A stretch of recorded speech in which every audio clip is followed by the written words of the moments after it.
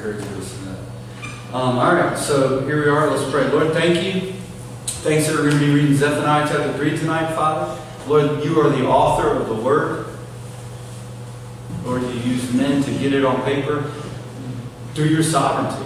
You could have done it a multitude of ways, however you saw fit. But you've chosen to allow us to be a part of your goodness, of receiving your goodness through Jesus. And so, Lord, it's just cool that you use men, you use women to,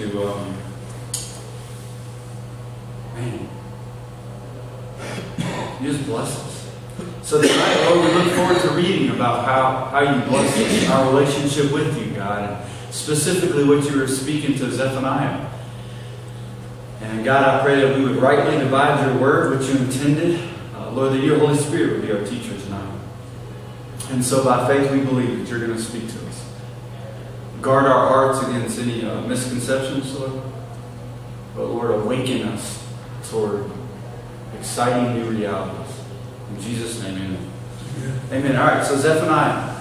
I want to mention something. Prophetic book, right? Minor prophet. Minor just meaning because it's small. I may repeat some of the stuff that Tom or Pastor Jim mentioned or we mentioned in our small groups. But that's a good way to retain the information. Zephaniah being called minor prophet just because of the size of his book. It's one of the smaller content sizes, so we call it minor prophet. Prophetic word. Remember in the Bible, prophecy can do and be realized in three ways, both past, present, and future. So when God gives a prophetic word in Scripture, He was talking to the people then, which would be our past. He is speaking to us now, our present, and He's also speaking to future fulfillment. And that's because He's God, right? He can communicate on that level. We may not have a full realization of what that fulfillment is going to look like. We see now dimly, but then face to face. So we can, through the Holy Spirit, put together contextually some of the pieces and come to a generalized conclusion, which often is pretty accurate. Okay? As long as it's not eisegesis but exegesis throughout the Scripture. That means comparing other Scriptures and bringing it together to find a common message. All right. So here's what I want to mention. Okay, remember the Word of God is what? God breathed. Living. Right? Oh. God breathed, Dios nostos. And He's not dead. So it's an active Word. Right? So when you read a prophecy, you can expect to come in contact with a living message from God. I mean, I should say active message. The message in itself, is just a message. But empowered by God. This thing is alive when we read it. Okay? Because it's His spoken word, which will not cease. So I thought about it like a bubble. 3 different bubbles of prophecy. Okay, so you got, imagine the word prophecy, okay, in your head. Prophecy is the banner. And from that banner, you got 3 connecting bubbles. One being past, present, and future. Okay, that's what the prophetic word is going to do. But above that, remember, it's a living word. Okay, so this isn't just a history book. All right, it's much more. All right, here we go. Zephaniah chapter 3, verses 1 and 2. Let's start there. Woe to her who is rebellious and polluted, to the oppressing city. She's not obeyed His voice. She has not received correction. She has not trusted in the Lord. She has not drawn near to her God. All right, let's jump in. So, verses 1 and 2, obviously God is talking to His people, His chosen city, Jerusalem. We remember that, we can ask, why did God choose Jerusalem? God wanted to choose a people group on the earth to reveal His glory to the rest of the earth. And He chose the Jerusalem, the city of Jerusalem, the Hebrews. He chose them. They're his chosen people, the apple of his eye. He could have chose anybody he wanted to, right? But that's where, and so we look to Jerusalem and God's relationship with them to see how his glory is revealed in man and how we can also experience it. Look at the what he calls them out for. Look what God, he's addressing some things here. Look. He said, she has not, verse 2, she has not obeyed his voice, not received correction, not trusted, and not drawn near. Not obeyed God. Then after disobedience, correction comes. There was a rejection of correction. There was a lack of faith. And then what comes with that? It's a not coming near to God. Dude, this is awesome. Is that us? That's me.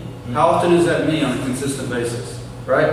Where I don't obey God, right? That's normal, right? Unfortunately. Hopefully with maturity, that's the less than, right? I don't obey. God brings his correction because he disciplines those whom he loves, right? So he loves me, so he wants to say, hey, he could, if he didn't love me, he would just say, see you later, alligator. He doesn't do that to Jerusalem. He doesn't do that with us. So he gives me correction. Sometimes I don't receive the correction for whatever plethora of excuses I have. I'm not trusting God. God is saying, in essence, my way's better, and I'm saying, God, no, my way's better. I'm not trusting your way. That's what I'm doing. And then that causes me to what? Not draw near.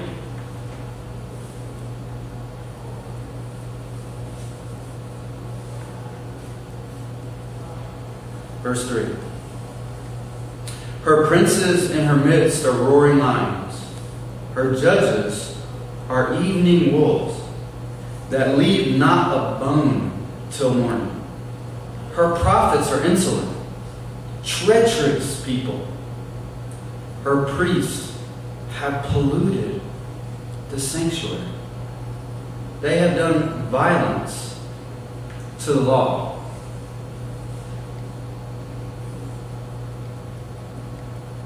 The very leaders that God chose to bring order, to communicate on his behalf, are the ones who were leading the people astray. Remember that Zephaniah is a contemporary of Jeremiah. Okay? And remember in the book of Jeremiah, one of the big pushes was the prophets, the so-called speakers for God, the priests, the false prophets, during this time. We're telling people that you're not going to be in Babylon long. To not take up roots there. But God was telling them, no, you're going to be in Babylon for quite the season, to go ahead and become established where I take you captive. Okay, so, maybe the desire of the heart was, hey, we're going to be taken captive for our sin. We won't be there long. Let's not become too acclimated where God puts us, because we're coming back quick. There may be seasons where the correction is short. There may be seasons of correction is extended, right? And in this instance, during this time to Jerusalem, God said clearly, hey, this is going to be a little bit longer correction. It's going to be 70 years. I'm going to let the land rest, because for 490, y'all disregarded the Sabbath. So you're going to be there a while. Go ahead and plant. Take up residence. Occupy. I think that message for us currently is sometimes God places us in a situation, potentially temporarily, and He wants us to do well there. Even if it was through correction that we ended up there in the first place. Even if it was because of a mistake, but through His sovereignty, He placed us there. Our mistake, His sovereignty, or man's mistake around us, but in reality, God's sovereignty. Think of Joseph, right? Man tried to betray, God was using it for good, that many might be saved. So think about this. You might be in a job, you might be in a family situation, and you're like, man, this is a battle, or I don't understand this. Hopefully I'm not in this position long. Do well in that moment.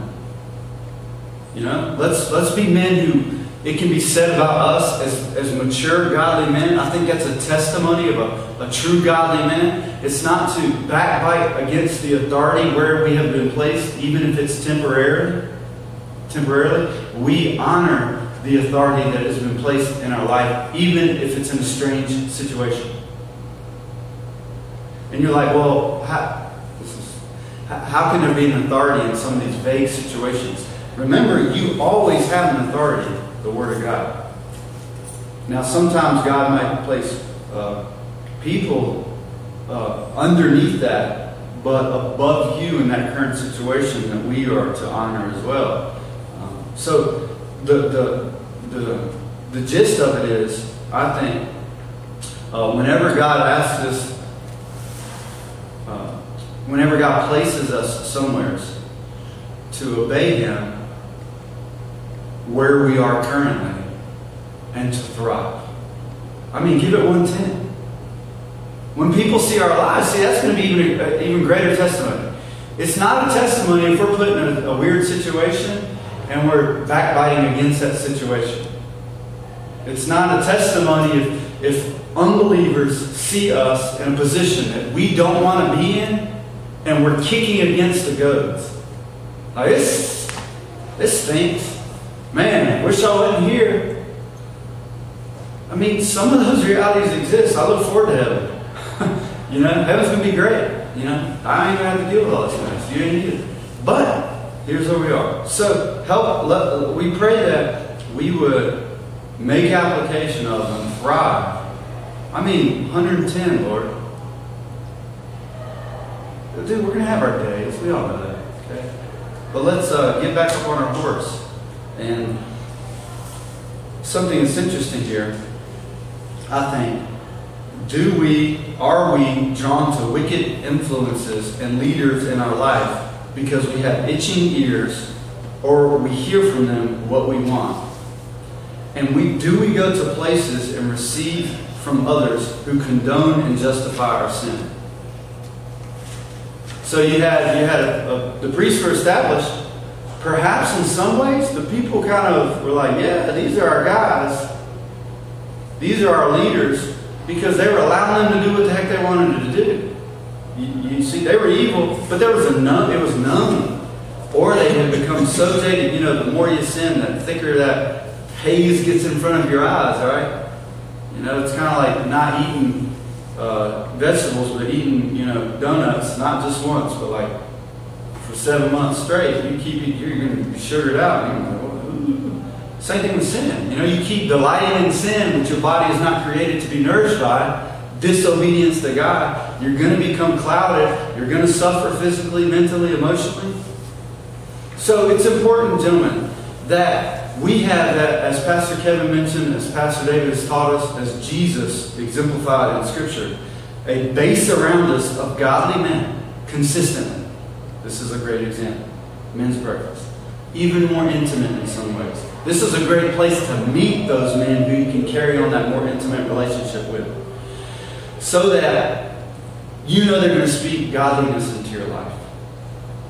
Okay, you don't want to, honestly, you don't want to develop an intimate relationship with someone whose ways are not yoked like yours. You don't want to be unequally yoked. Because that person, you're going to be able to come to them with some poor decision you've made, against God, and they're going to be like, oh man, you're good, dude. You're good. They're going to justify your sin. And you don't want that, man. You want people who are going to make you uncomfortable. Not them, but for the long term, right?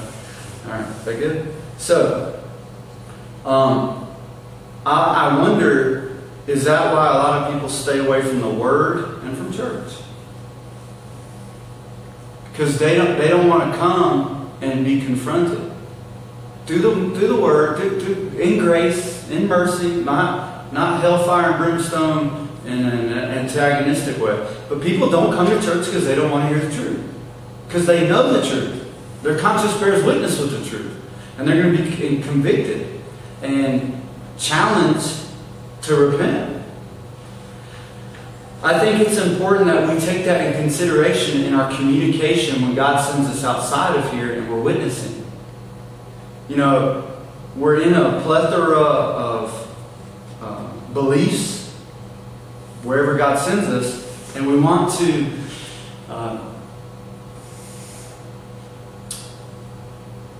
our method should be love. Love sometimes is telling the truth. It's always telling the truth. It's never lying. Sometimes love is silent, and it's a compassionate servitude. It's not a, you suck, you're going to hell. You know, it's a, how can I wash this guy's feet to help him? Remember Pastor David's story about Ken Hoover, who just passed away, who built his guitars? And he was taking this Christian guitar and going out and playing publicly, secularly. You thought about that? Have you thought about that? He's taking this Christian piece and he's going and doing secular music. And so this guy would say, love you and miss you. And that was the, you know, I used to be in deep sin. And I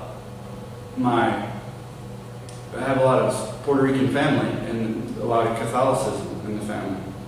And so I have a godmother, you know, which is a Catholic thing. And in some ways it's just, if something happened to my parents, that's where I go live. But she was older, my aunt, she's still alive. And she would write me these letters, dude. I would come home, I'd be gone for weeks. And I'd come home and I'd open the mailbox, I'd see where my mom put my area, and I had this letter from this godly influences in my family. And it was just love. I love you. God loves you. He's got a wonderful plan for your life. His arms are open wide. You know, it was sometimes hard to understand because she didn't speak much English, but it was great. And so when I'm in this battle, I would go back. I wouldn't repeat, man, I'm going to hell, or my aunt is really speaking bad to me. I wouldn't go reciprocate that message to the other sinners that I was currently hanging out with. I probably wouldn't have if she wrote it. But because it was such a love, it was such a Holy Spirit woo, I would actually go back to the places where I was entangled and say, I don't think I'm supposed to be here. Y'all listen to these letters I'm getting. You know? To the point where the people that I was with came to the recognition, you don't belong here. To the point where like I'm in some demonstrous sins, you know, it's all sin, right? But they would say, you know, you're not part of us, right? You know you're called to serve the Lord. I mean, dude, are you kidding me? Like, we are like way out there in all fashions, okay? So when I did repent and go back, some of those people who I talked to now have repented because they saw it was real.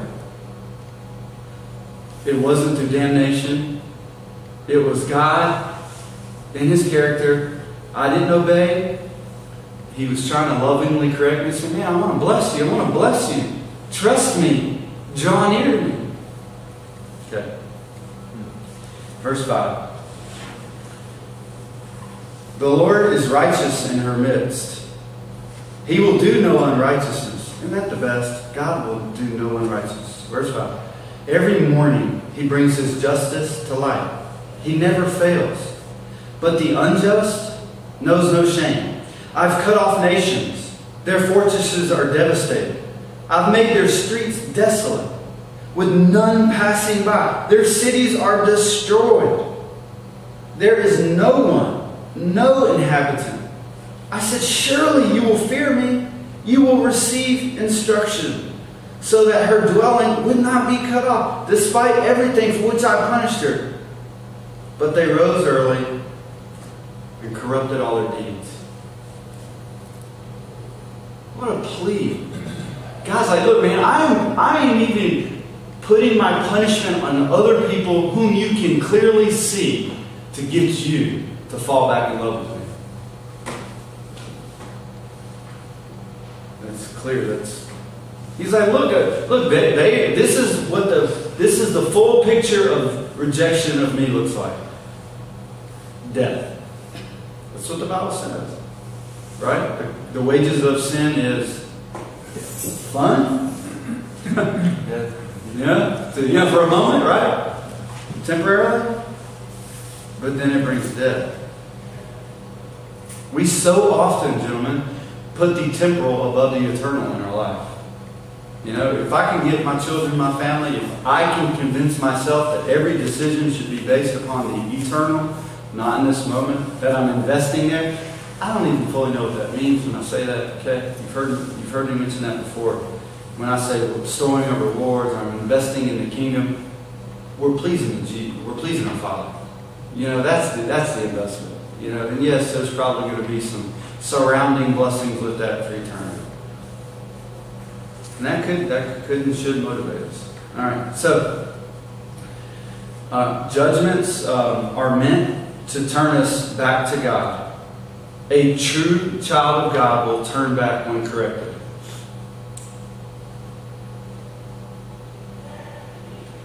Think about the prodigal. So, I'm going to mention some of in the next couple verses here in verse 8. Pastor Chuck mentioned some things. In the 80s, he was he became acquaintances and then friends with a leading researcher in Jerusalem and Israel who would dig. One of the site leaders of digging and looking for artifacts in Israel. And he had lunch with this guy one day, and he was asking, hey, give me the update. What's cooking here? And he said that they were excavating around the old city of David. And this is before, a lot of it has been found in the last 20 years, where it's at southern part of Jerusalem. It's kind of slopey. Anyways, a lot of cool stuff there.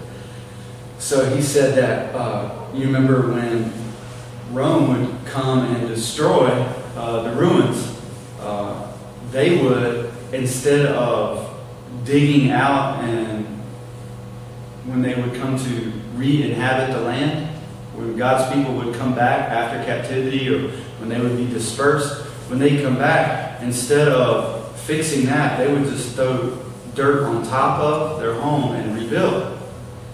So what they're doing is when opportunity arose where they could dig down to that next layer, they would. And in these homes, before the punishment and the correction, when they look inside these old ruins, they would find a house full of idols, metal idols, in the Jews' homes, in the Hebrews' homes, not the pagan homes, the God's people's homes.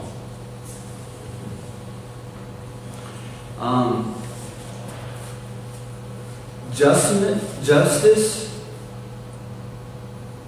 Well, there's a lot here, guys. There's a lot here. Okay, let's just mention a few things. Are we coming into God's assembly with internal sin? Are we coming into God's house with underneath the layers of our heart idols and internal sin? Of course, we all wrestle. Okay, we're all wrestling. We're here fighting. There's going to be battles for any person following Jesus. But do we? You remember that verse? Is it chapter 1 or chapter 2? Do we leap over the threshold, almost frolically, faking? Faking. Come in here, high five. Oh, bro, let's pray, man. Let's pray about this. Listen, I'm not condemning. This is a men's group. Let's have men talk, right? So, you're wrestling with that, man. You come in here and you're fronting when you go back to your game because your idol isn't dormant. Your idol is active Our idols are active sometimes. You know, and we're looking forward to, while we're here, going back and re-engaging in our idol. I say we, and I've been through this. So, it's important that we are dealing with the idols in our heart. Look at this. This is so good right here. Verse 5. Second part there. So it says in verse 5, the Lord is righteous in her midst. It says, He will do no unrighteousness. Every morning, what? Every morning He brings His justice to light. You know, I think about this. For those who don't know God, every morning is judgment. For those who are in Christ, His mercy is new every morning. It's both. It's both. He's not like schizophrenic, right? You know, but those who have an intimate relationship with Him, what is it? As soon as you call on Him, it's His love and mercy. God, man, today, thank you, Lord. Yes, God, for your fresh cup of mercy and grace to me today. Isn't that good? So, you know how you can tell if you're an alcoholic? If you're flustered when you can't have it. Oh, I'm not an alcoholic. Well, then don't have any. How are you reacting? Okay? You know how you have an idol in your heart? If when you can't have it, you get flustered. You're like, that's not an idol. But I'm out there in the rain trying to adjust my satellite dish. You know, to get that game on. I'm like, crap, I got to get this game on. This is a little frustrating. You know, and the Lord is just like, just give him a quick check. You know, He's okay with the game, you know, depending, right? But He's like, hey, let's have some me time. And you're like, it's boom, boom, rain. Like, babe, is it on yet? You know? Yeah.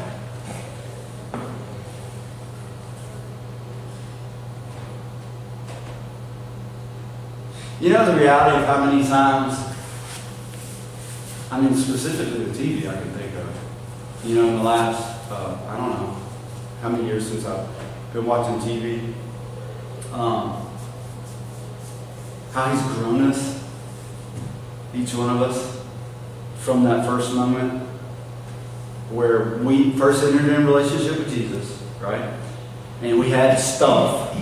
And He was wanting to take preeminence over anything in our heart. And that, you know, those wrestling matches were, we didn't give up quite as quick back then, but now we're like, oh my bad God, more often. And that, you know, aren't we thankful? Look what He's done. Look what He's doing. Isn't He good? Remember that time He said, I would do the work in your life when you first came to Him? Hadn't He been faithful to slowly and surely continue this pot, this beautiful vessel for His glory that we are, to get the infirmities or the idols out, the imperfections out of the, as we're on the wheel. This is a beautiful potter. Notice verse 7. It says, I said, surely you will fear me. You will receive instruction. He's like, surely you will fear me. You will receive instruction. Remember, the fear of the Lord is what? The beginning of wisdom. The beginning of wisdom. It's something interesting. When I was little, rephrase. So recently my mom was like, hey, I got this, the Ten Commandments I cross-stitched for you, you know? And I was like, okay, you know, it was like a big deal to my mom, right? And I was like, you know, okay, Mom, cool, the Ten Commandments, you know. And Mom, if you're watching this at some point, keep listening.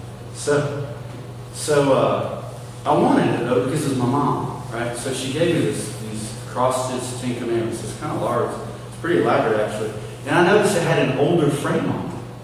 Like the frame was like older, and I was like, that looks like an old frame, like not something you would see today in Walmart or something.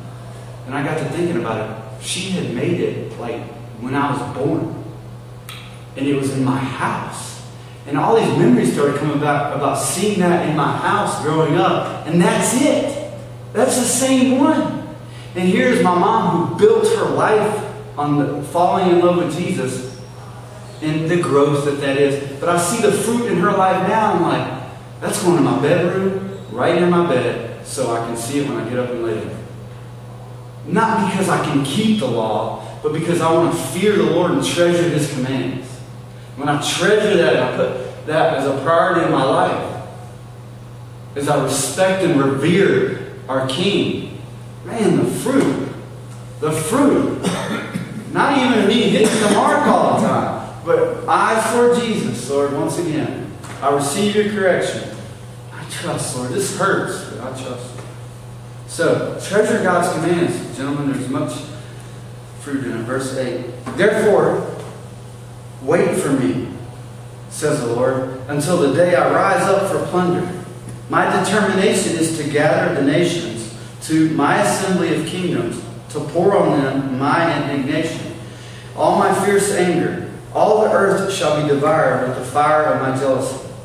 All right, so something Pastor Chuck mentioned I've never heard of.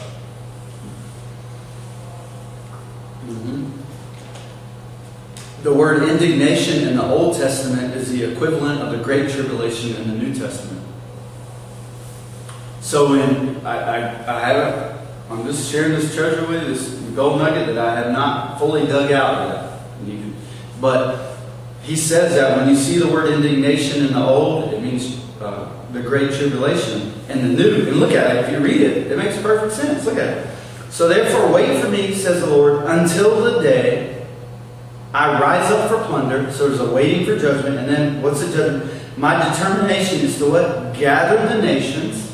So all nations are going to come together to my assembly of kingdoms. He's bringing them to a designated place to pour on them my indignation.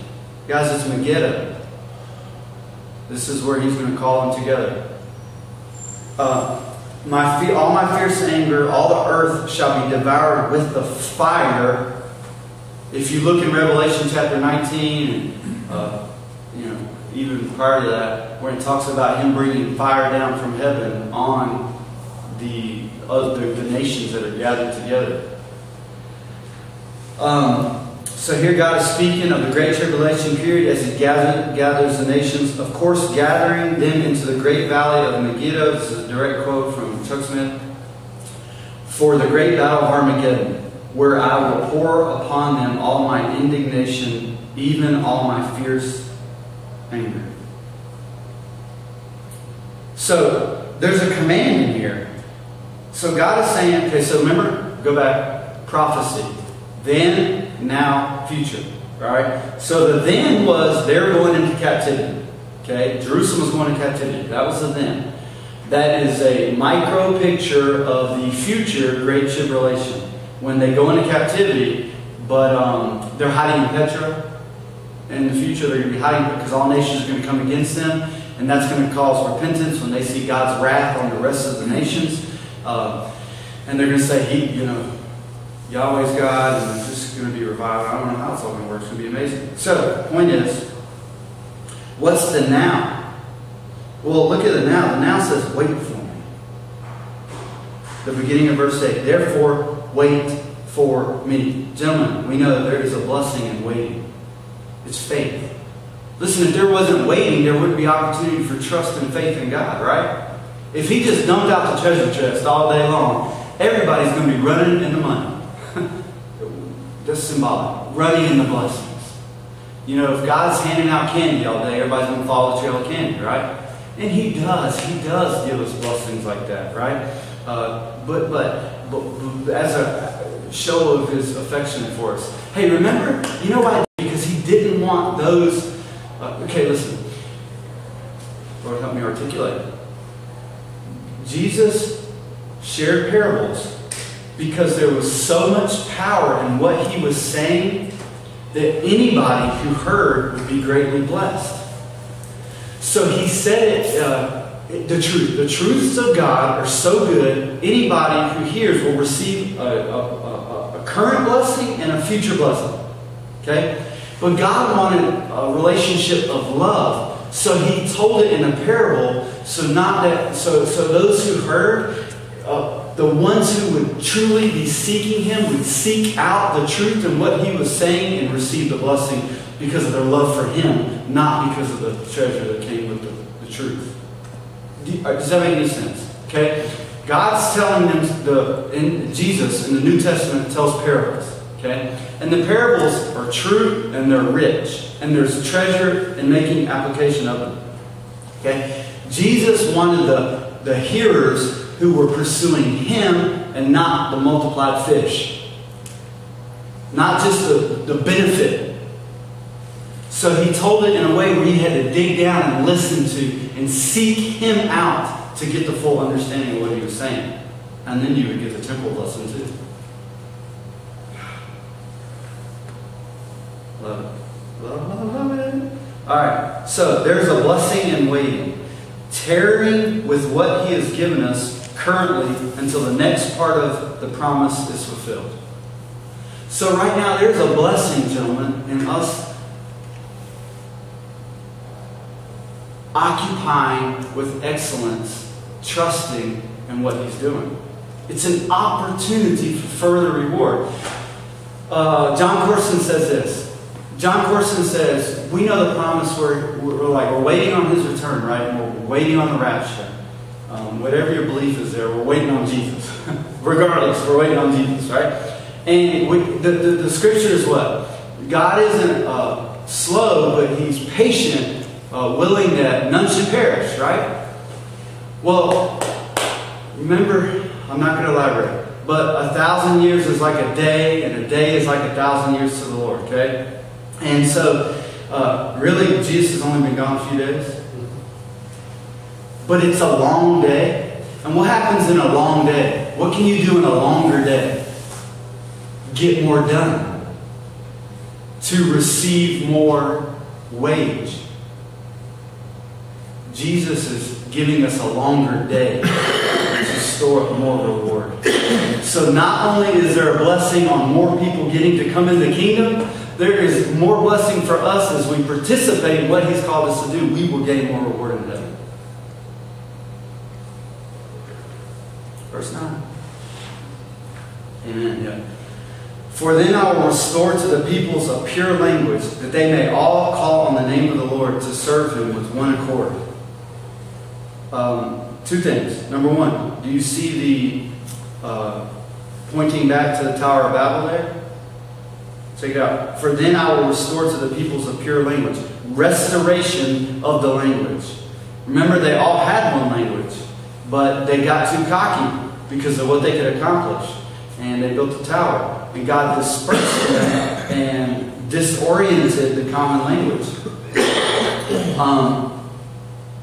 Something else that's interesting here, when it says pure language, that potentially could be Hebrew, because there's no swearing in Hebrew. There's no cuss words in Hebrew. Isn't that cool? So I heard someone say, I don't know who was a pastor, he said he heard a doctor speaking in Hebrew one time, and then in the middle of the Hebrew he heard an English cuss word, and then continuation of Hebrew, because there's no swear word, so you had to use English to cuss and swear, and then you go back to Hebrew. Interesting. So we look forward to, isn't that cool? We're all going to have, potentially, I don't know, let's conjecture Hebrew maybe. Alright, verse 8 again, and then we're going to read verse 13. So we're going to back up and we're going to get some context. Man, I got to hurry up. Therefore wait for me, says the Lord, until the day I rise up for plunder. My determination is to gather the nations to my assembly of kingdoms. So gather, remember, to pour out on them my indignation, all my fierce anger. All the earth shall be devoured with the fire of my jealousy. For then I will restore to the peoples a pure language, that they all may call on the name of the Lord, to serve Him with one accord. From beyond the rivers of Ethiopia, my worshippers, the daughters of my dispersed ones, shall bring my offering. Little side note here, potentially Ethiopia, maybe Solomon did impregnate the Queen of Sheba, and she went back impregnated to the area of Ethiopia, potentially, and she had a child, and he was Jew, and there's going to be a calling back of those Jews from Ethiopia. There is a large population of Jews in Ethiopia right now. Continuing on. So the daughters of my dispersed, the end of verse 10, the daughters of my dispersed ones shall bring my offering. Verse 11, in that day you shall not be ashamed for any of your deeds in which you transgress against me.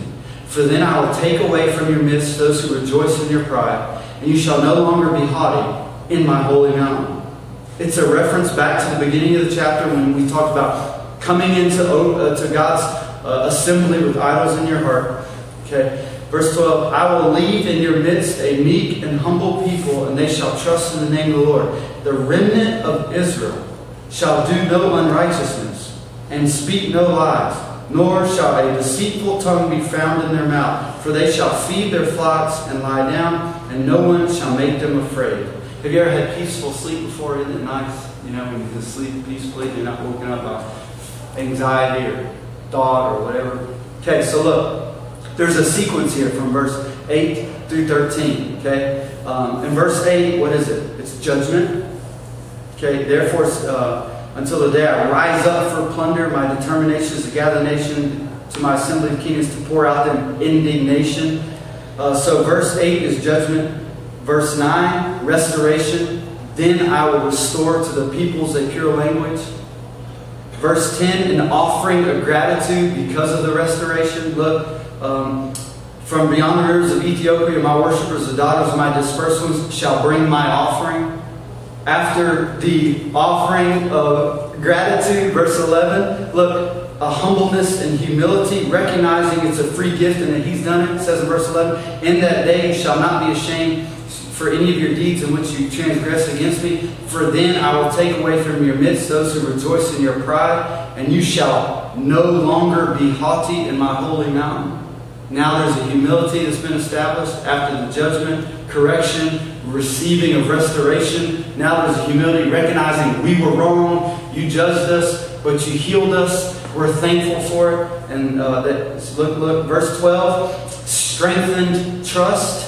I will leave you in your midst a meek and humble people, and they shall trust in the name of the Lord. But remember in verse 1 and 2, we just read that they did not trust the Lord. Now they trust the Lord. And then verse 13 is eternal glorification. The remnant of Israel shall do no unrighteousness and speak no lies. Look, they're sinless. They shall, nor shall a deceitful tongue be found in their mouth. For they shall feed their flocks and lie down, and no one shall make them afraid. Their enemy has been taken away. That's eternal glorification. The devil's not there anymore to mess with them. I love it. I love it. I love it. Judgment, verse 8. Restoration, verse 9. An offering of gratitude to the Lord, in verse 10. A new humbleness, in verse 11. With the recognition it's a free gift. Verse 12, strengthen trust. And verse 13, eternal glorification with the King.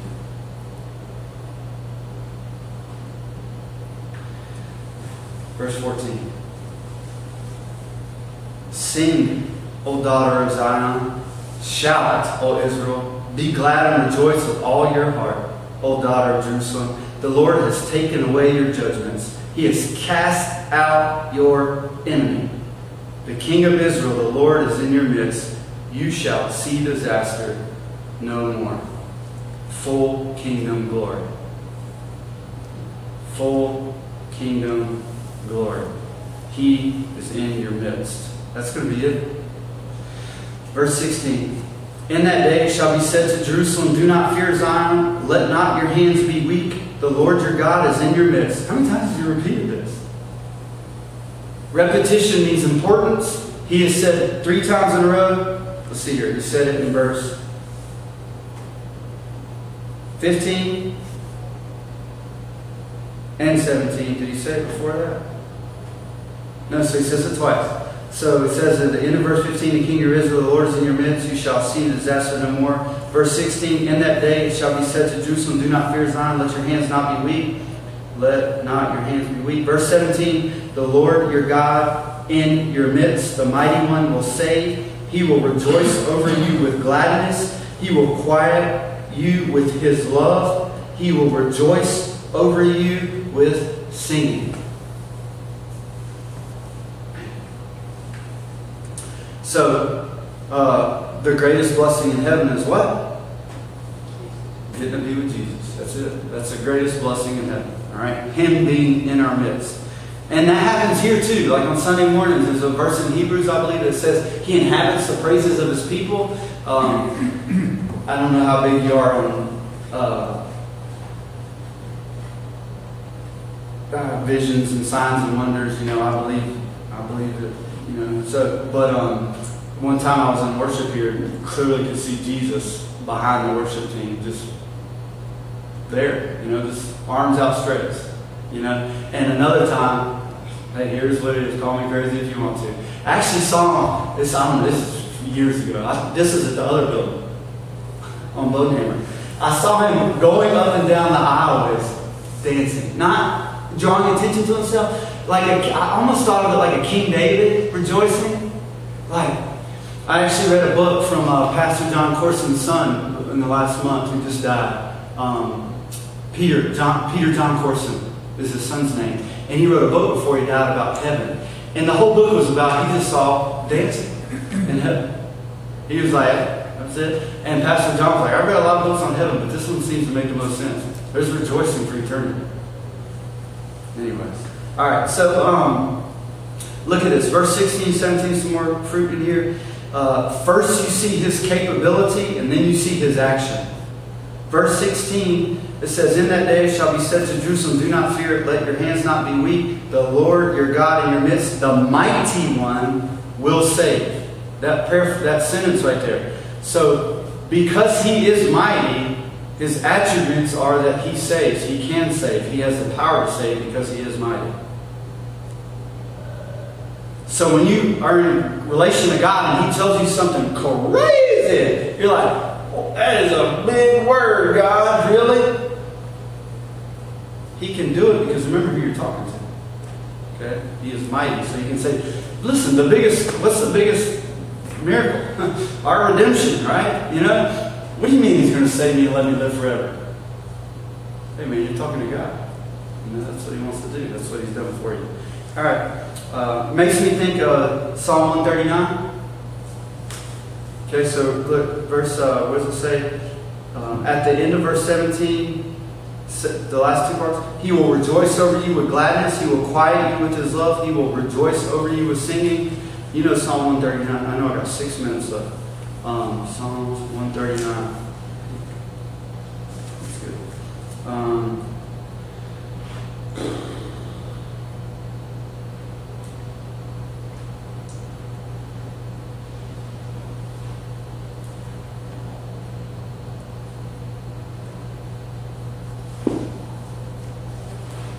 Yeah. Verse 17, the whole chapter is what I thought, but 139:17. How precious also are your thoughts to me, O God. How great is the sum of them. If I should count them, they would be more in number than the sand. When I awake, I'm still with you. The King is rejoicing over His people to see.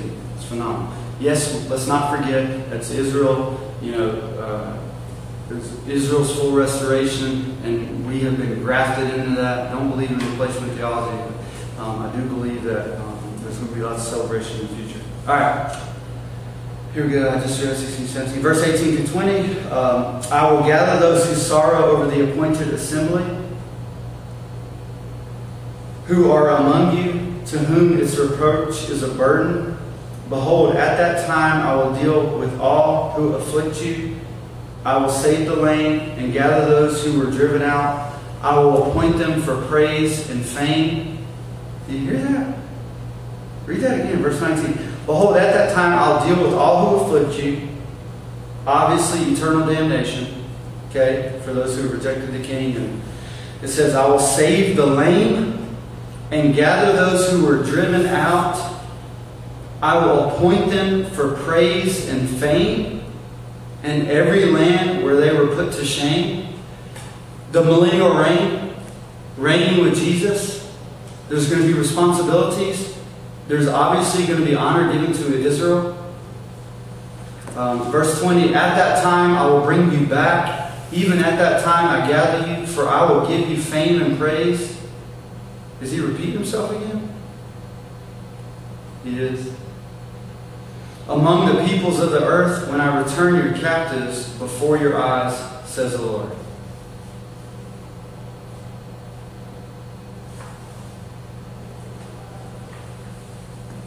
How good is that? Listen, the biggest blessing is what? For eternity, the biggest blessing is going to be what? Jesus. Period, right? He could stop there. He doesn't, he layers it, his blessing.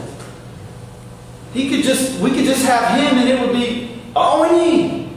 And he's like, oh, and I'm going to put some icing on it. You're going to be rewarded. You're going to have, it seems, we know throughout the context of Scripture, there's going to be some part of governance during the millennial reign where we're going to have occupation, okay? Even potentially for eternity. So, another part of prophecy to remember, when you read prophecy, okay, it can jump back and forth. So, it can get a little, like, slow down. I had to reread this 12 times. Okay, that's okay. You know, it's kind of like the parable. You know, when you read a parable, you're like, I think I got it, but I'm lost again, you know. So, there's an opportunity for seeking here when you read prophecy. So God will, when He's communicating prophecy, He will do like past, present, future, and then He'll jump back and do past, present, future again, and He'll jump to the present. And so you got to look for the correlations to make sure that you are getting it rightly. And we'll fully get it right until we get there. Okay? Is that fun? All right, so I'm closing. 2 minutes. So you got the blessing to Israel. It reminds me of Job's restoration, where God allowed, right? Allowed a taking away, but then double gave back. Right? So there's going to be seasons in your life where there's a taking away, and a double reward back later.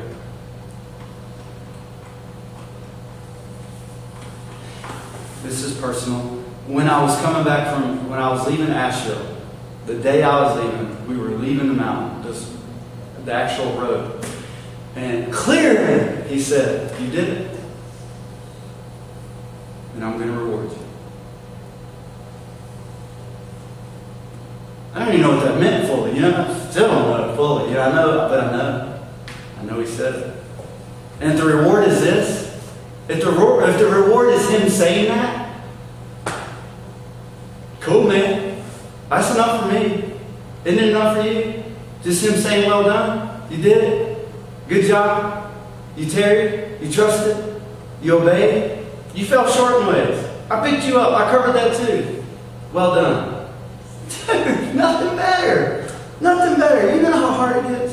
Alright, I'm closing. Oh, I gotta go now. We will reap as we walk in faith, sacrificing now, sowing seed, planting here, reaping there. And I'm closing with this. I'm going to read it in the New Living Translation. It'll take 1 minute, 60 seconds. Got to do it here. Trust me. I know. It's a New Living Translation. I know there's stuff in here, okay?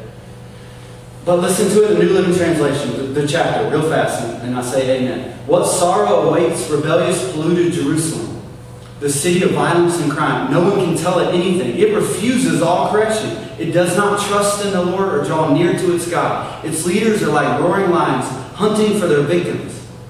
Its judges are like ravenous wolves at evening time, who by dawn left no trace of their prey. Its prophets are arrogant liars seeking their own gain. Its priests defile the temple by disobeying God's instructions. But the Lord is still there in the city, and He does no wrong. Day by day He hands down justice, and He does not fail. But the wicked know no shame. I've wiped out many nations, devastating their fortress walls and towers. Their streets are now deserted. Their cities lie in silent ruin. There are no survivors, none at all. I thought, surely they will have reverence for me now. Surely they will listen to my warnings. Then I won't need to strike again, destroying their homes. But no, they get up early and continue their evil deeds. Therefore be patient, says the Lord. Soon I will stand and accuse these evil nations.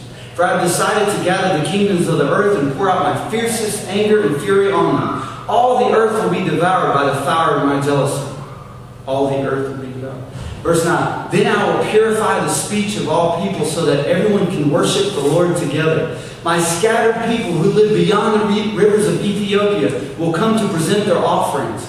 On that day you will no longer need to be ashamed, for you will no longer be rebels against me. I will remove all proud and arrogant people from among you. There will be no more haughtiness on my holy mountain.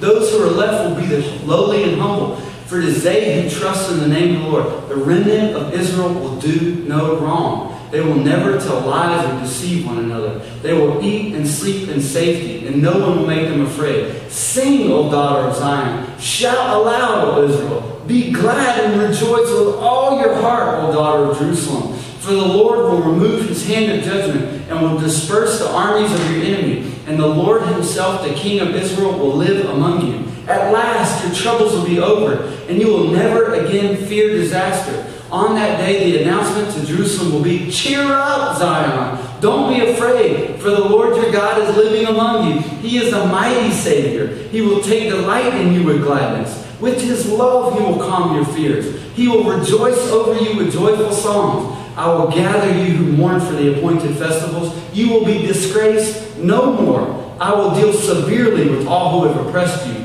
I will save the weak and helpless ones. I will bring together those who were chased away. I will give glory and fame to my former exiles, wherever they've been mocked and shamed. On that day I will gather you together and bring you home again. I will give you a good name, a name of distinction among all the nations of the earth, as I restore your fortunes before their very eyes. I, the Lord, have spoken. Lord, thank you for this word. Thank you for your chosen people, Jerusalem, God. Thank you that you've came and redeemed us as well. We can be grafted in, Lord. Thank you for all the future promises, Lord. Some we see dimly, then in fullness when we see you face to face, God. Lord, may we be a men, Lord, who invest and think about and contemplate your kingdom. And may we never forget that you paid the price that we could have it. We've done nothing. It's a free gift. And anybody in this room and anybody listening can receive the forgiveness of our sins and eternal promises of Jesus Christ and dwelling with him forever if we simply believe that you are Lord. And specifically, you are our Lord. In Jesus' name, amen. Thanks, guys. Hope you can make it Saturday morning.